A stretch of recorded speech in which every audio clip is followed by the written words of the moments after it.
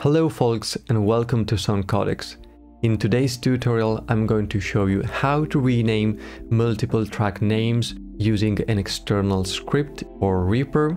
You can install it using ReaPack, which is a package manager for Reaper. Once you've downloaded the file for your operating system, if you're on Windows it will download a DLL file. You can move inside a Reaper session, select Options, Show Reaper Resource Path. It will bring you to this folder, and here you need to put your file. And as simple as it is, you quit, you restart Reaper, and now under Extensions, if you click, you should see ReaPack. You can select Browse Packages. In this tab, you have a bunch of scripts, effects, a bunch of interesting things. What I want right now is a script called Search and Replace. Here it is. Search and replace in selected tracks names.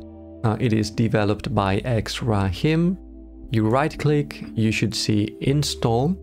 Once it's finished, you select Apply and it's done. Now you can move under Actions, Show Action List, Search, here it is, and Replace. You can run your Search and Replace tab. Now I can select, well, first I want to select my tracks, then I can run my script, and here I can decide to truncate, so to delete characters at the beginning of my track name or from the end. So here I have 1, 2, 3, 4, 5, 6, 7, 8 characters before the actual track name. So I can select 8 characters. Okay. And here I have drum, guitar and piano.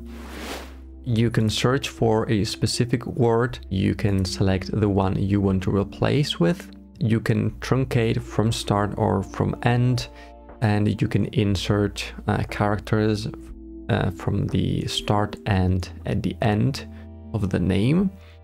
And this Lua pattern, I don't know what it is. So if you know it, let me know in the comment section.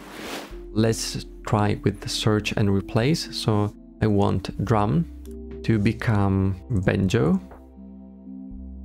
And here I have my banjo.